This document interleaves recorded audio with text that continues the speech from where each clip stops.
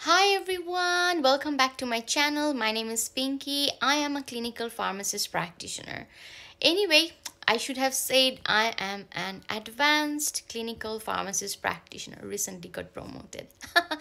Now, today I'm going to discuss about how to check your hands. Okay, how to check your hands at home. This video is made for general population, general public, to check their hands so that you can identify if there is anything underlying going on and when to speak to a clinician in order to do further investigation.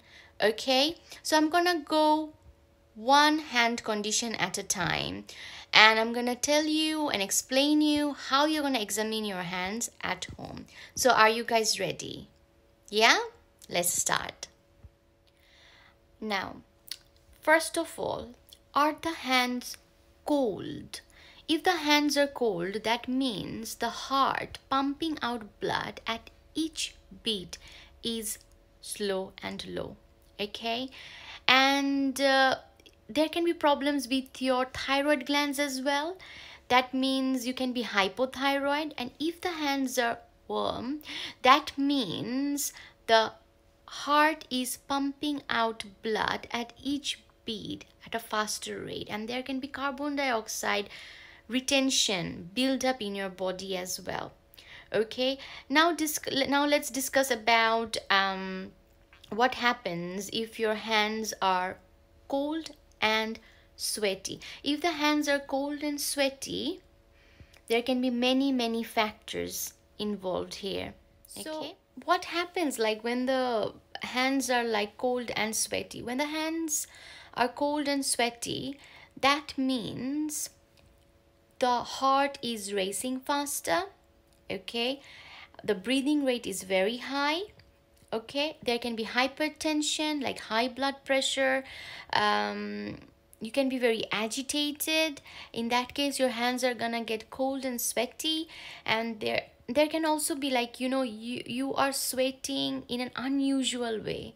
Okay, this can be due to any disease condition, or this can be due to any side effects of a drug. Okay, and your muscles can be stiff as well.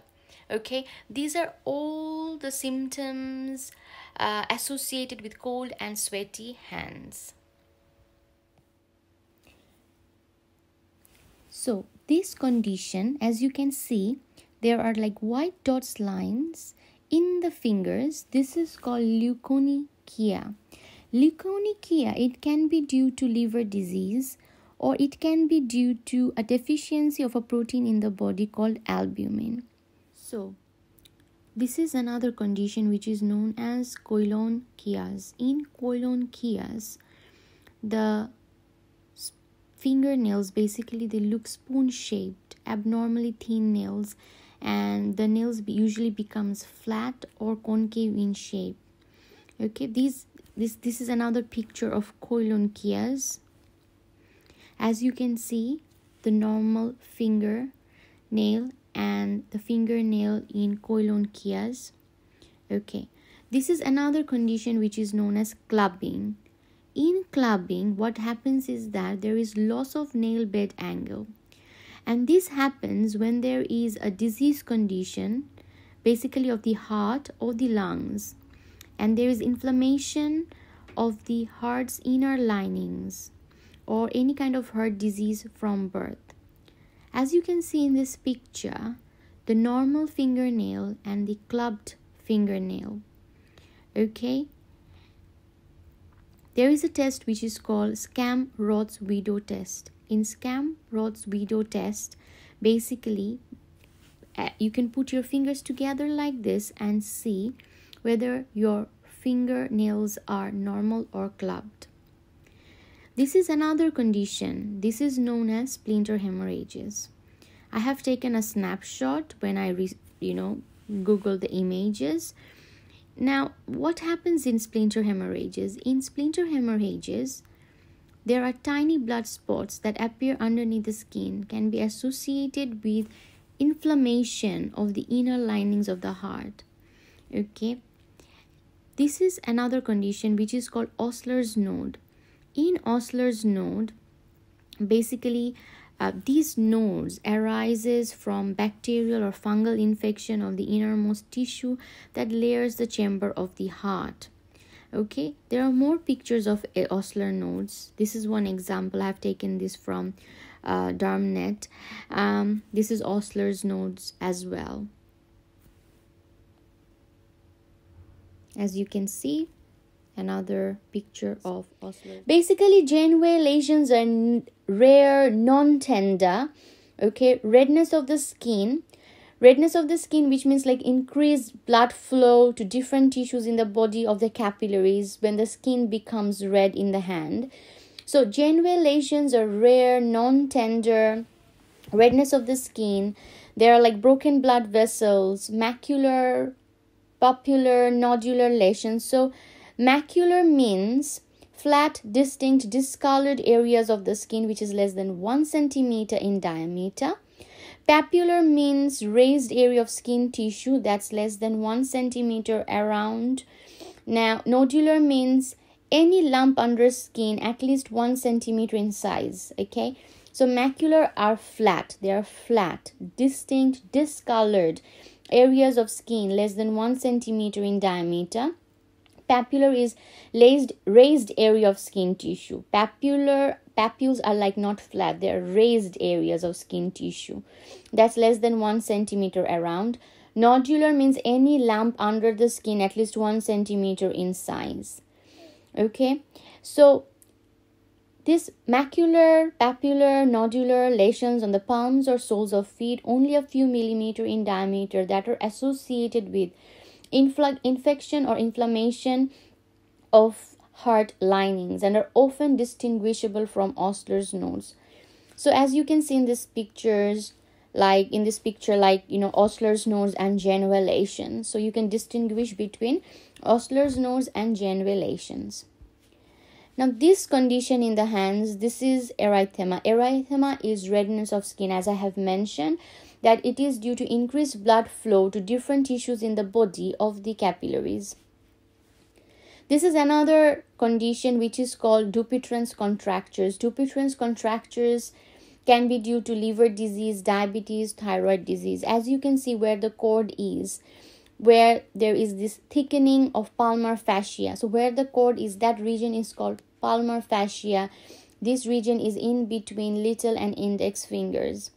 Okay, so this is Dupuytren's contractures and it can happen due to liver disease, diabetes or thyroid disease. As you can see in this picture, that the left and the right hand bones, both of them are affected. Both of them are affected by rheumatoid arthritis. In rheumatoid arthritis, both the joints in the hands are affected in a symmetrical way.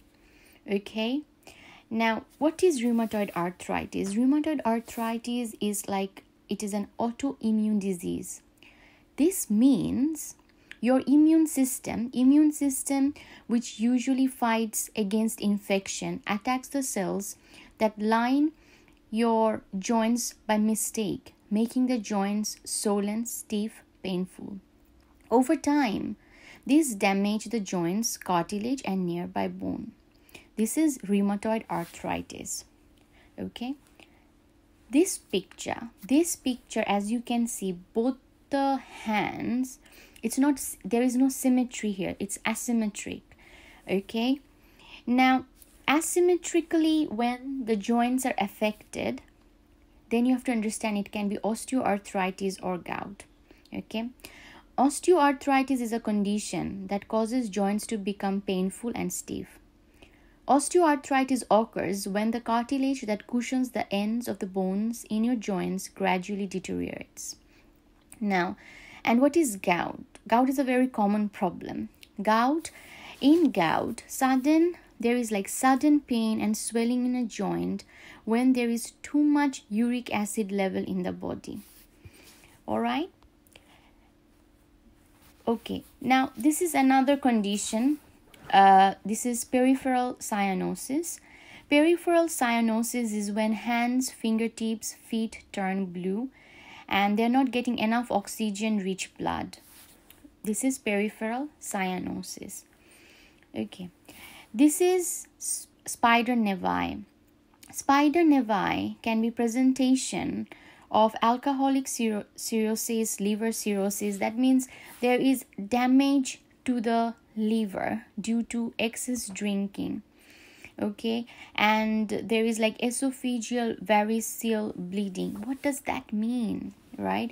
So basically what happens, this develops when the normal blood flow to liver is blocked by a clot or scar tissue in the liver. To go around the blockages, blood flows into smaller blood vessels that aren't designed to carry large volumes of blood. The vessels can leak blood or even rupture, causing life-threatening bleeding. Now I'm going to show you hands for liver flap. Okay, I'm showing this test so that you can do this like at home and find out when your wrist is extended.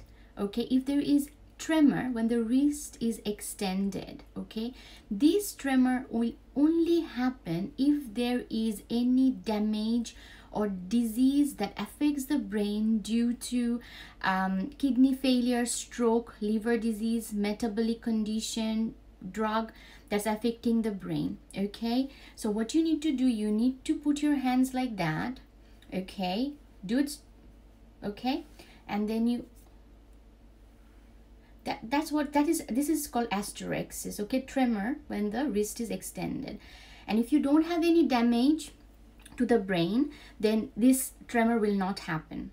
Okay, asterexis can also happen when there is like excess copper buildup in the body. And when excess copper builds up in the body, basically it is a genetic disorder called Wilson's disease. Now I have explained all about how to check your hands at home, and I have tried to explain without any medical jargons. This video is only for the general population, okay, not for medical students. And yes, thanks for watching. Do like, share and subscribe. Do press the bell button so that you can get the notifications whenever I upload a new video. Like and follow my Facebook page, Clinical Pharmacist Practitioner Pinky. Thanks a lot. Thank you. Bye for now. Bye.